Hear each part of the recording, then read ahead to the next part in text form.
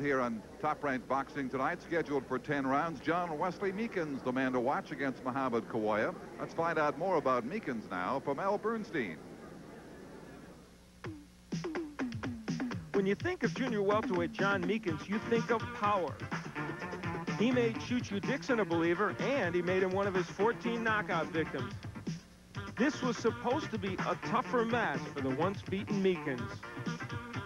But as you'll see, he got Dixon out of there for good in the second round. And the 23-year-old just kept marching along. Surprisingly, Mike Mungin was more pesky in John's last bout. Meekins was a little flat as he continued in a procession of fights that so far has not led him to a world title shot. Mungin clearly lost, but he stayed in there for 10 rounds. Meekins hopes to be more impressive tonight and vault himself into a world title match. And what does John Meekins have to do in this fight other than show up, which is a key? He has to use the left hook, I think, and work the body of Kawoya. For Kawoya, as I said, a decided underdog, his best hope is to pressure Meekins, bully him on the inside, see if he can make something crazy happen, maybe nail Meekins with something big or press him to get out of his game plan. Here again is Michael Buffer. And now, ladies and gentlemen, from Resorts International Casino Hotel in Atlantic City, New Jersey, Top Rank and Budweiser present the featured bout of the evening. So let's get ready to rumble 10 rounds in the junior welterweight division. The referee for this bout is Paul Vente. Introducing first, fighting out of the red corner, wearing the blue trunks with white trim. He weighs 140 3/4 pounds. Originally from Kampala, Uganda, now living and fighting out of the Big Apple, New York City. His professional record, 11-3 with 5 KOs. Ladies and gentlemen, Mohammed Kawoya. And his opponent fighting out of the blue corner, wearing the white trunks with black trim, he weighs an even 142 pounds. He's from New York City and brings a professional record of 18 victories, only 1 defeat and 2 draws, 14 by KO. Ranked number 4 in the world, introducing John Wesley Meekins.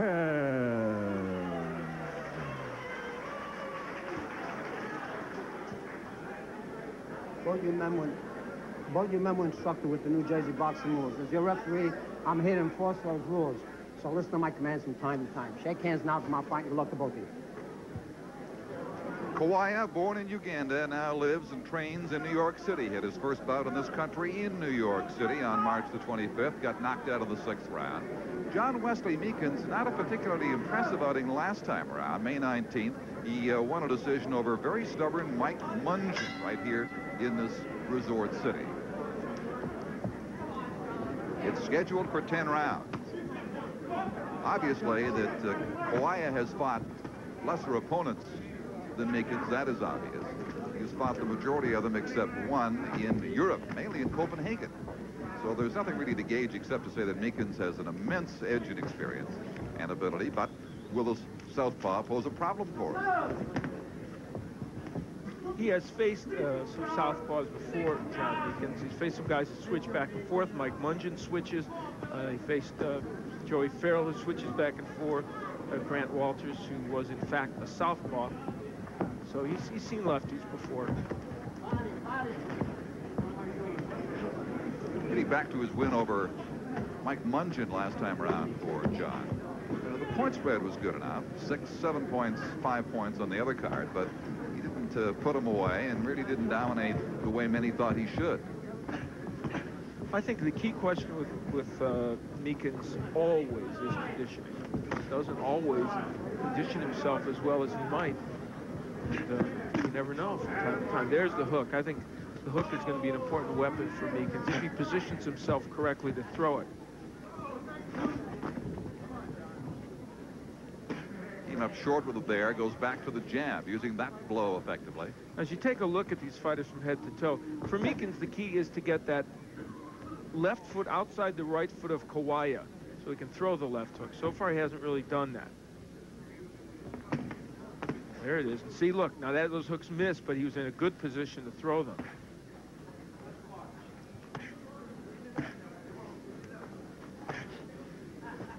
Kawoya 11-3. Meekins 18-1 and 2 draws. But John has stopped 14 of his 18 victories. The one constant with Meekins is power. I mean, even on occasions when he might not be at his sharpest. The point is, if he hits you and you're a junior welterweight, you could go. Yeah, and there's maybe takes a little bit of time in showing it, but it does surface eventually in a bout. He's got a very good uppercut. Kawoya is tempting him to throw that by leaning in low like that. They sparred together. Kawoya sparred with him in New York a little while ago. And because of that, Meekins felt Kawoya would try to be very aggressive with him.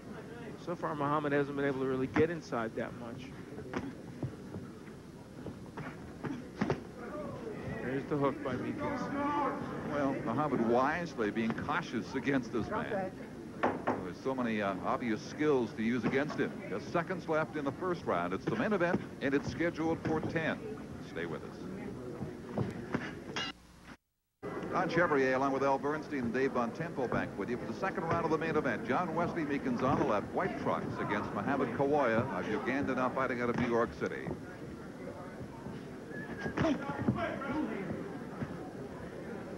Kawoya has prevented John Meekins from getting a good position to nail him with that double left hook. Meekins spent much of the first round trying to figure this opponent out, even though they had sparred together. Getting somebody in the ring with an aim at beating him, advancing his career is a far different story. People have differing opinions on John Meekins. Some that are enamored with his skills say he's a patient fighter. Others say he's too cautious. There's the double left hook. There it is. That's what Meekins needs to do in this fight. Get off the head. Get off the head. All right, break. Stop fighting. Well, he talks about his training regimen, which is a chore in itself, just getting to the gym at 34th Street in New York City. He lives way out on Long Island. After an hour and 45 minutes on the Long Island Railroad, the trip in, he then has to run or walk or jog 8 blocks to the Times Square gym. As John says, well, training is just training by itself, getting there. It's tough to make your way to do all that. Getting there is not half the fun.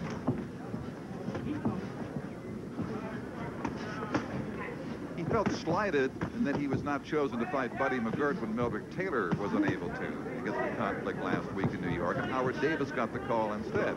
They made much of the rivalry at Long Island, but of course Meekins lives there too, and the same rivalry would have been intact. But McGirt, if he did avoid him for now, wouldn't be the first to do that. Many have tried to avoid facing John Wesley Meekins. Well, he's a puncher, you know. Who needs to face a puncher?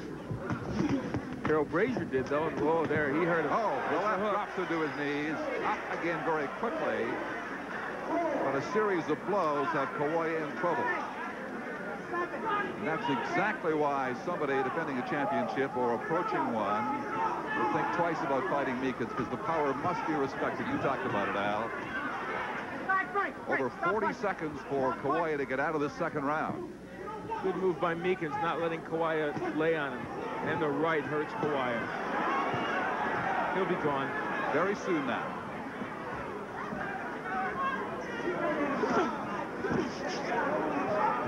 Meekins with uppercuts, lefts and right, chopping right hands, left hooks, hitting him with everything. But he stays up. Took that right. Staggered by another. Just above us takes a third shot with a short right hand. And lo and behold, may well get out of this round after all. I know not how, but he has survived round 2 with a smile. Amazing. He doesn't know where his corner is, though. He needs a roadmap. Hands down, stand down. Nice deep breath. Well, amidst all that carnage as they talked to him in the corner, the left hook was the big weapon for Meekins. Dave, let's get your thoughts. Well, the referee Paul Venti creeping closer as the round drew to a close. With 10 seconds to go, the gavel was pounded, letting Venti know the round was near its completion. An experiment tonight, and he got close and made sure that Kawoya could get all the way through. Took a very close look at him, indeed. We'll watch him very carefully here in this third round coming up. That is the one that dropped him to his knees. The left hook, and I felt coming in that would be the big punch for Meekins. There you go. And later on in the round, again, it would be the hook that would start him in trouble. And that gavel experiment, we might add, that Dave Bontempo made a strong suggestion both in print and tonight on our Ringside Report relating to that. But Kawoya was too busy listening to leather to be able to hear the gavel, I'm sure. Help Paul Venti, but not here. Oh, my! Drops Meekins with a solid shot, and now Venti comes in to separate them. The knockdown, the count picked up now at 6 by Venti. And Kawoya got an extra free shot in against Meekins. Oh, man, what a turn of events this is. Meekins getting very careless. Got nailed with a big shot. Now he's in a war.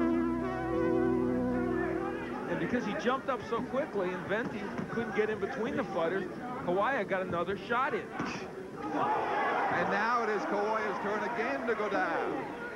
Meekins leads 2 out of 3. 5, 6, 7, 8.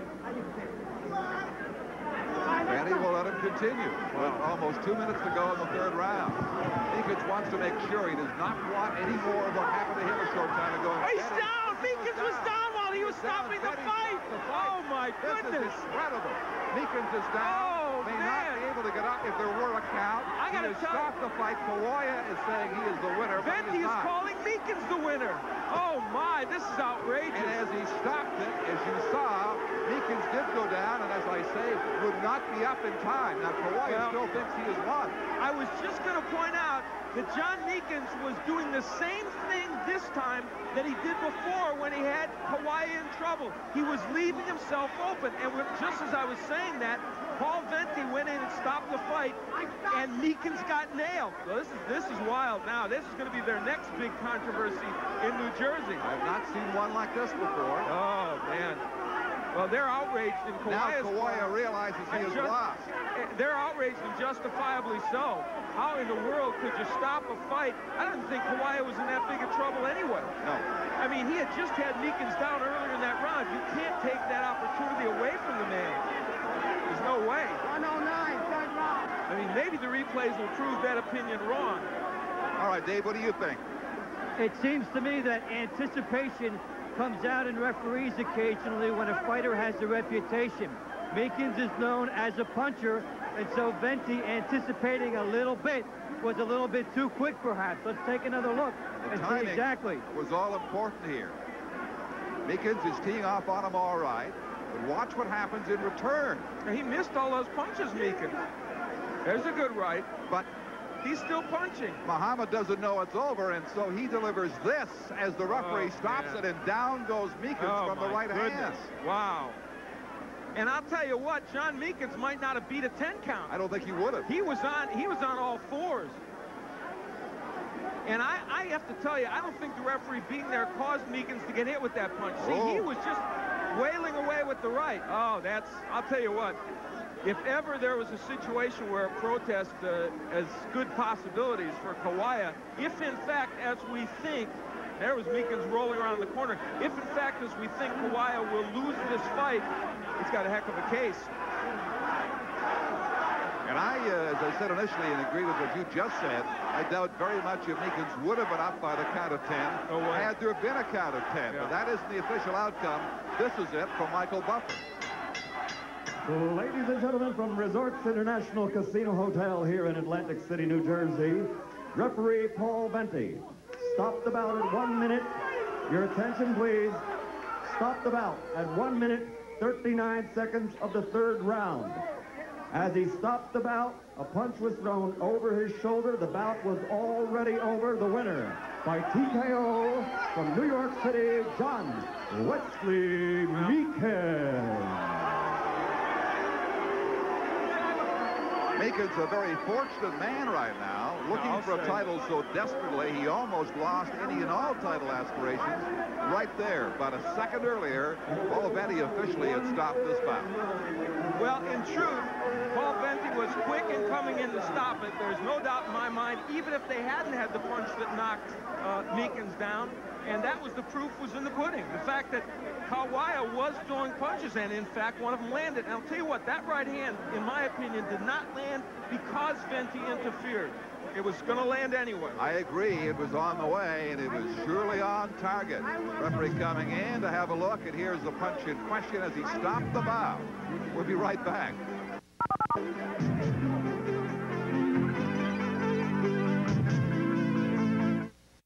Let's try to piece it all together now. Here's Al Bernstein. Well, the controversies continue here in Atlantic City, and for this young man, Mohammed Kawoya, not a pleasant situation. Okay, you feel very much, I guess, you won the fight. That's right, I won the fight. I knocked him out. He hit me, then I went to a rope, then I punched him, and the referee stopped the fight. After the man is on the canvas, yeah, he was finished. He couldn't wake up, he couldn't stand up, and the referee just started because they are favoring him. Yeah. No, I won the fight. I know because my friend. Okay. I knocked him out, and you know it. All right, let's take a look at it, Mohammed. Look down there at that monitor if you can. Right over there, you're going to see it. Yeah. No, you see. Then, no, see. See, he was still dropping, and then if he came between, see, you see. There's the right hand. Now, let me ask you this. Okay, fine. Let me ask you this now. Were you hurt were you at that point hurt enough that you thought the referee might step in? No, I didn't think that one. Okay. Because the punch was moving. The man was still hitting me. Yeah? Do you think the punch would have landed if the referee had not stepped in? Even if he didn't step in, the punch was landing there. Because Meekins was already dropped his hand, and then the punch was there. Well, I knocked Meekins out. Okay. I've already knocked Meekins out. And I swear, even if there's not much, I knocked Meekins. Meekins knows. Okay, that's why Meekins he don't complain nothing. All right, I understand. Very quickly, Pat Versace, what are you going to do about this protest or what? Yes, absolutely. Yeah. Absolutely. Meekins was gone. Yeah, he was on his way down when the referee stepped in. Now, you saw it yourself on the tape. Yeah. Whatever happens, would you like a rematch? I like the match with Meekins. Now knock him out. This is guaranteed. Because he's a good fighter. I know he's a good fighter. Right. And I know Meekins. But you know what? One thing which is... We got to go to John Meekins, but you put up a good effort, and I tend to agree with you. You got a case. I want that much. Okay. And I win Meekins. All right, thank you. Let's get John Meekins in here. He's got a case to be stated, too, I'm sure. John, if you could sneak down in here, we'd appreciate it. John, obviously, Mohammed Kawoya disturbed about this. A couple of things. You had him hurt, and then you went after him. The first time you went after him, you got a little careless, and you got knocked down in that round. That was number one. Then you went after him again after you had him hurt and down, and it looked like you got careless again. First of all, what do you think about the ending of this? All I know is that, there was a lot of commotion. The referee wasn't really stepping in and making his presence known. It's like, as if a fly was going around you, and you don't really know what's around you. If the referee, has to be a little more forceful. If he wants to stop the action, whatever, he has to get in, he has to be heard. I never knew the referee was around until I felt a bump from my back. Well, would you have been hit with that right hand if the referee wasn't there? Absolutely, positively not. I felt the disturbance on my back while I was attacking the man. While I'm concentrating on the man, I feel something coming from, the back of me. My concentration is diverted, and then that's when I got hit. Okay, John. Well, thank you, and you get the W, at least for now, anyway. Well, Dave Bontempo has got the officials here in New Jersey, and they'll help shed some light on their decision. Thank you, Al. Referee Paul Venti, quickly, your description of the final moment. I stepped in and waved Meekins away to stop the fight, and a punch was thrown over my shoulder. Take a look at it again for us and go through. I guess you're a little bit blocked here. You won't quite see it. A little bit of confusion there in front, Paul. A bang-bang call for you, obviously. I stepped in and stopped it. Some initial thought that there might have been a little anticipation. What made you step in at that point? I stepped in because he looked hurt to me, so I had to step in and stop that fight to protect him. And he hit Meekins over my shoulder. I never saw the punch. But I was in to stop that fight, to protect that kid from not getting hurt. Okay, we're going to try to get Larry Hazard, the commissioner here in New Jersey, over to make a quick statement. Larry, obviously, sparks are flying. Your interpretation of what happened? Well, first, I think somebody's sticking pins in a doll around here. But anyway, again, this clearly is a judgment call by the referee. He says he was stepping in to stop the fight. I mean, I'm looking at a replay here. It's clear that he's stepping in. He says that the punch came over his shoulder as he was stepping in with his intention to stop the fight. So, the referee is the man in charge, and charged with making such decisions. So he made his decision. Okay, that's the interpretation here. Now we go back to John. All right, it looked again like Venti was stepping in but was turning sideways. It all happened behind his back, and his intervention was at least partial, but complete enough, as it turns out, to end it. More boxing to come. We'll be right back after this.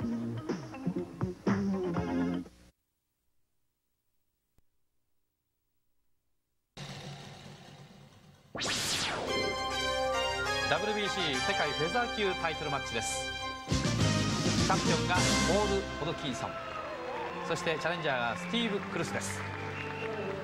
こちらがチャンピオンポール・ホドキンソン、26歳です。 We now come to the main event of the evening.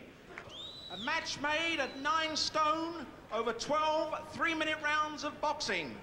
The challenger and former featherweight champion of the 126ポンドって言わずに9ストーンって言うんですね。英国の単位なんですけど、14ポンドが 1ストーンですからね。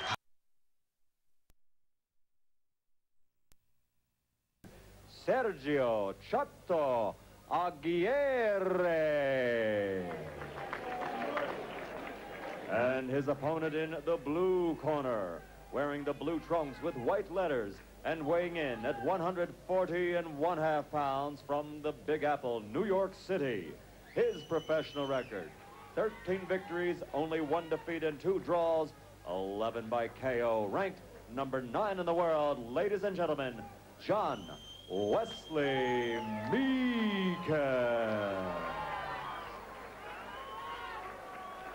Sergio. Good evening, gentlemen. You were both given your instructions this afternoon. I want a good, clean, hard fight. Both of you touch gloves. Touch gloves. Good luck to both of you. It was just 6 weeks ago right here in Atlantic City when Meekins and Brazier squared off, and that one went the distance, but there was no question Harold Brazier had won that fight. And there's a man who will try and make it 2 in a row over Meekins, Sergio Aguirre.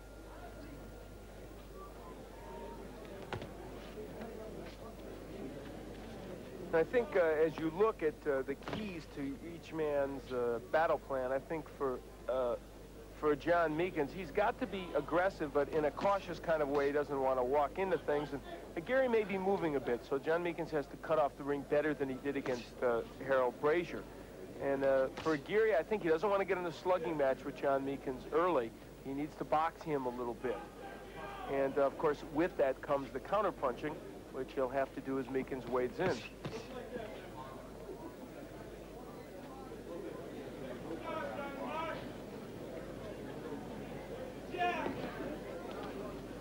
Well, as I said at the outset of our telecast this evening, it is certain that Aguirre, for the most part, will be right in front of Meekins all night long. By that I mean we are unlikely to see much movement from Aguirre. His style is to simply pretty much fight flat-footed.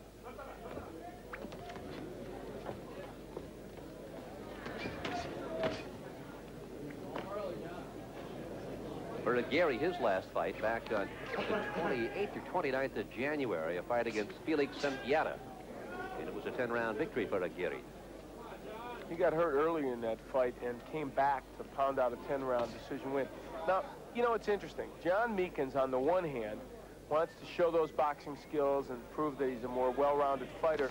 But in a way, it probably behooves him more to be a little more aggressive, because he might be able to walk right in and take Aguirre out of there. And yet we see a very, very timid John Meekins here in this first round.